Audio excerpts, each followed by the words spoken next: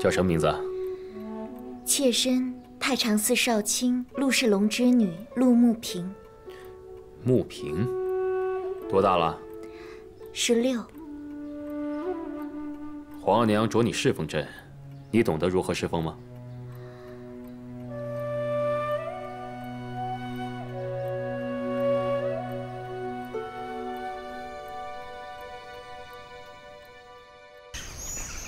臣妾请皇上安。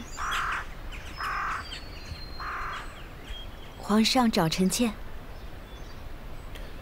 这来到圆明园，也一刻不得闲。皇后的伯父马齐过世，皇后悲痛欲绝，朕看了也心疼。这件事情还没料理完，今儿一早又得了消息，如意的阿玛纳尔布也没了。怎么会？那大人不是在河宫上督造堤坝吗？怎么会好端端的过身了呢？是意外。纳尔布在巡查堤坝的时候，失足落水，被潮水卷走。救上来的时候，人已经不醒了。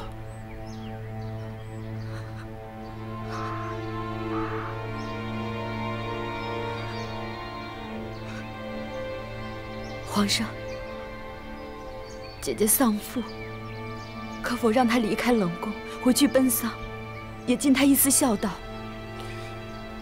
这进了冷宫哪有出来的道理？要是被皇额娘或是旁人知道，恐怕如意更不得安生了。可是姐姐，总得见那大人最后一面呢。这件事情，先不要让如意知道，等纳尔布的丧事办完，咱们回銮之后，你再慢慢的说给如意听吧。只是自从姐姐进了冷宫，府中艰难，怕是连丧事都办不好了。这纳尔布因公殒命，尽忠职守，朕打算扶他左领之位，如此一来，他的丧事也可以办得体面些。你再拨些人去乌拉那拉府邸瞧瞧。是，臣妾谢过皇上。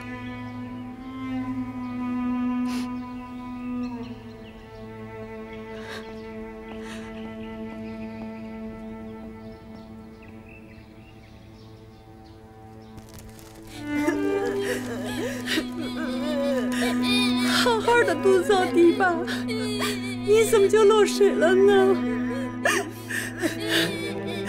你让我们也没见着你最后一面。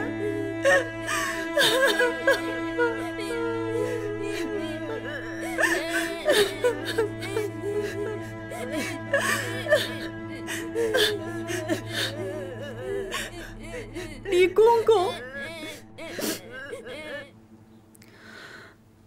皇上真的让李煜去了乌拉那拉的府上？奴才打听了，皇上不止让太卜寺赏了抚恤银子，还让李公公带了银票过去。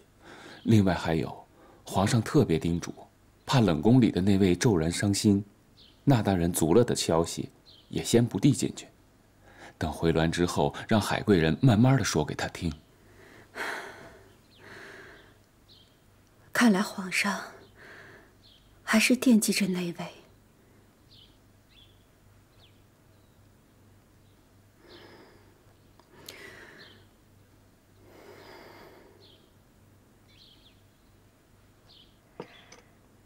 娘娘喝口茶。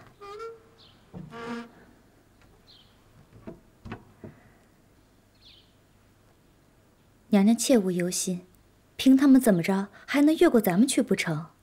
皇上先赐了马齐大人谥号文穆，又厚赏了府里丧银治丧，更是来陪伴了娘娘几日，以示安慰。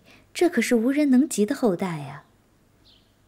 至于冷宫那位，哼，那是一辈子埋在里头出不来的命数了。所以如今，娘娘您安心过好自己的身子就好了。安心。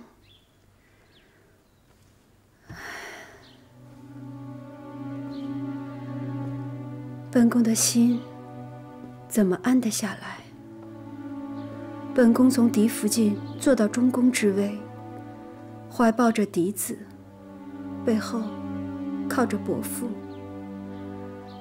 即便是伯父一直病着，但本宫的心里也是安稳的。可如今永莲伤了，伯父也足了，独本宫一个人在后宫，怎系得住这满门的荣耀？娘娘放心，有您在，富察氏就不会败落。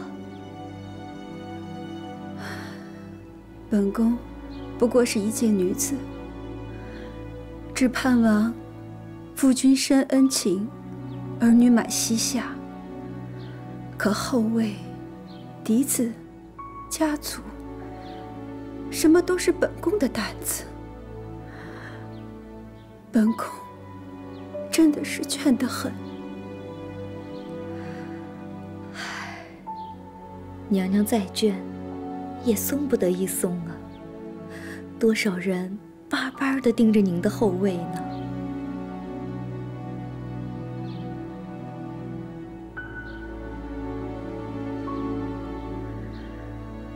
这后位既然是本宫坐着，也不是他们想拿就拿得走的。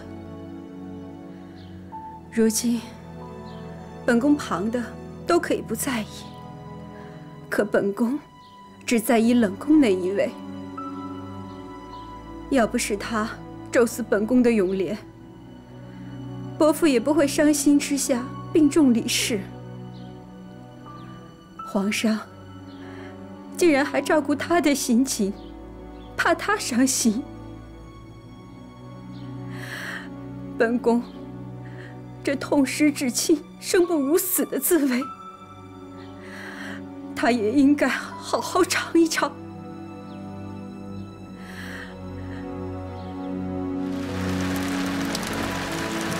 主儿，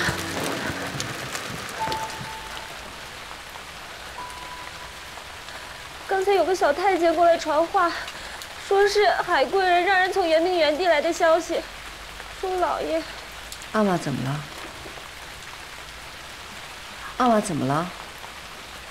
来的消息说，老爷他查询堤坝时失足落水，被洪水卷走，溺毙过身了。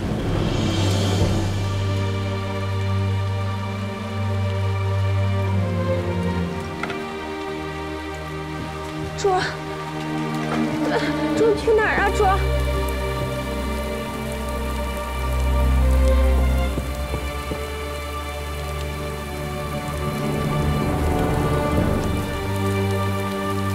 开门！开门！哎，喊什么？瞎喊什么喊？疯婆！你这是在做什么呀？咱们出不去的。张宝铁，你能不能帮我找凌云彻？叫什么凌云彻？干嘛呀？还想出去啊？凌云彻！凌云彻！凌云彻！凌云彻！闭嘴！凌云彻！凌云彻！大哥，大哥，大哥，凌云彻！您先歇着去吧，我来。啊！凌云彻！怎么了？凌云彻，我听说我阿玛出事了，你能不能帮我回府里看一眼，看看我阿玛到底怎么了？啊，你别着急，我去你府上看看。你能不能现在就去？那我换个班啊。我在这儿等你回来。行。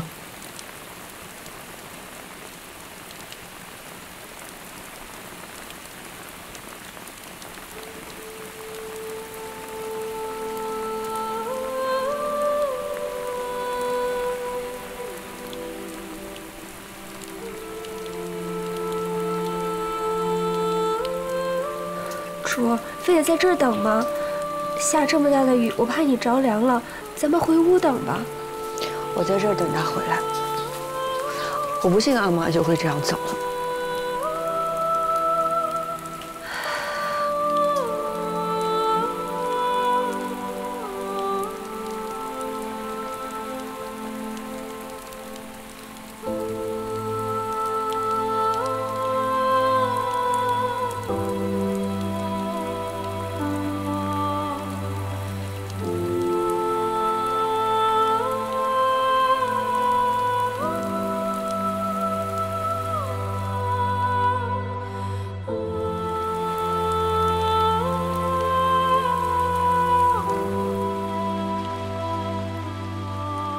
楚，已经2夜了，你都没有合眼，还是快歇歇吧。李云彻已去府上打探过了，老大人的丧仪办得都还顺利，老夫人他们也都还好，皇上、海贵人和李煜也都给府里送了银子。都是我不好，害了阿玛。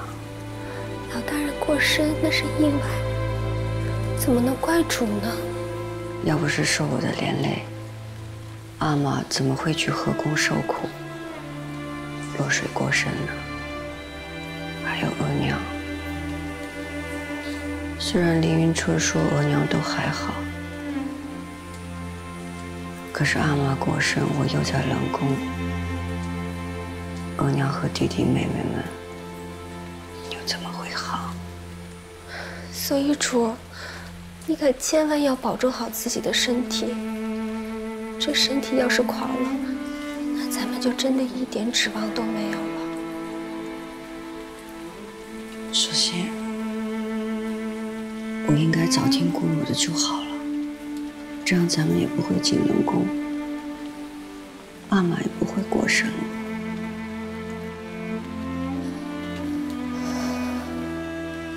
主别想那么多了，这是江玉斌送前来的安神药，主把这药喝了，歇一歇吧。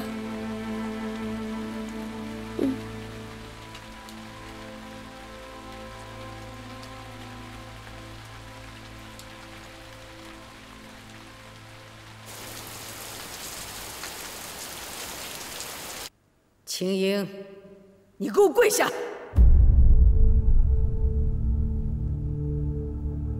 你这是什么样子？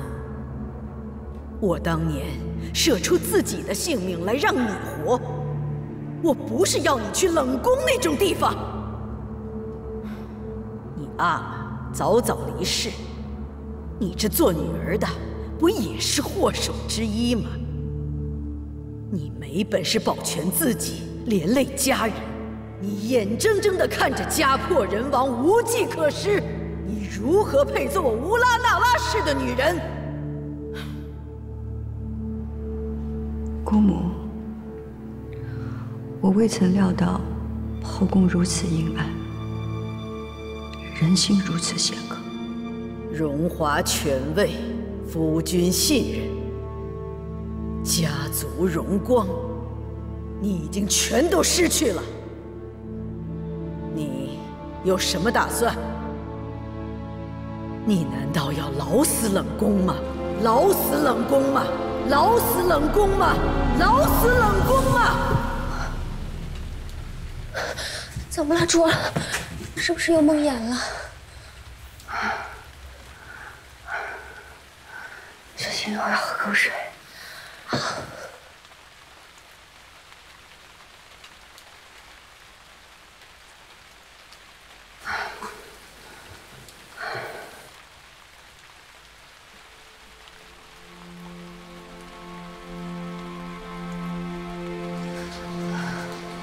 小心，咱们得想法子从这儿出去。